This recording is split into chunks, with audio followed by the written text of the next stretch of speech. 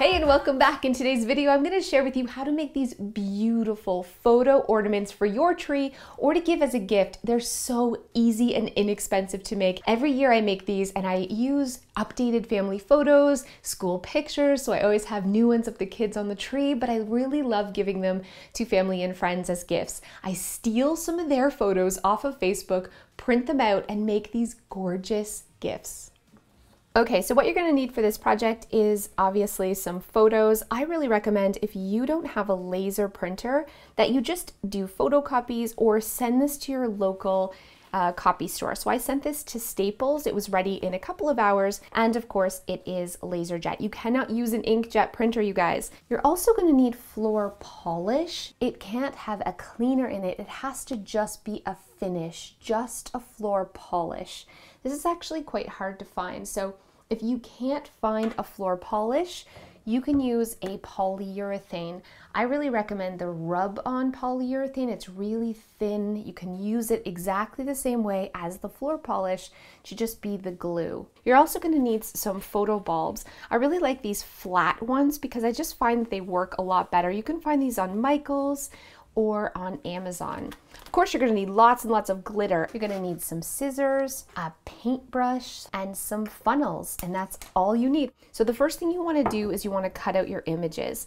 So I just simply cut it out into a circle using a pair of scissors. If you have a punch, you can use a punch. And then what you wanna do is grab a photo ball. So a lot of you guys have had a hard time finding these. I don't know what to say. You can use the round ones if you want, but these flat ones are amazing. What you want to do is pop the top off of your ornament and use a funnel and then pour in either your poly or your floor polish. This isn't going to work with floor cleaner. This isn't going to work with just water. You need to use this as a glue, so that's what the floor polish does. Now, you're not going to shake. You're just gonna turn it so that everything's really nice and coated. If you shake it, you're gonna get just a ton of bubbles. What I like to do is actually add the picture while I still have polish in. So I'm gonna roll up this sucker, pop it in, boop, boop, boop. So it's gonna get nice and soaked. And then just using a paintbrush, I'm gonna soak this thing. Yes, just for a few seconds. I'm going to place it where it needs to go. Soaking it like this in the floor polish is really going to help it stick better and be easier for you to rub out all the bubbles. So once I've done that, I've gotten it nice and wet. I'm going to go ahead and pour out all of this excess. You don't want to leave this in the ball. Pour it out back into the bottle.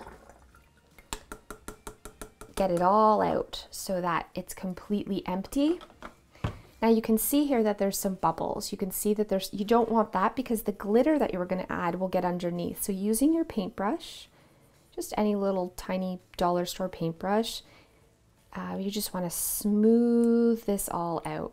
If you get a couple of wrinkles, that's okay. You just want to make sure that the edges don't have the bubbles on the edges because that's how you're going to get the glitter kind of sneak underneath and it could cover people's faces. And you don't want to cover their face. You also can, if you're pushing hard, you can adjust these with your paintbrush.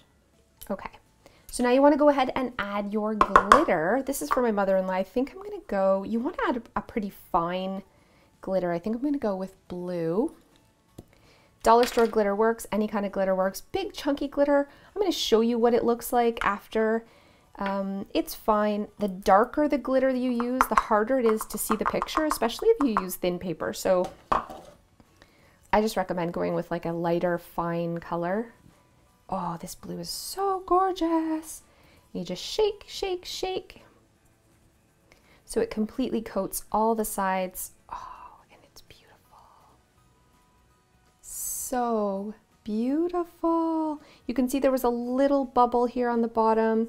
So some of it got through. That's sort of a bummer, but it's still absolutely breathtaking and makes such a great gift. I really like using a light white or a light gold or a light silver glitter too. Just looks beautiful. The back is beautiful and it's such a great keepsake ornament for just a few pennies.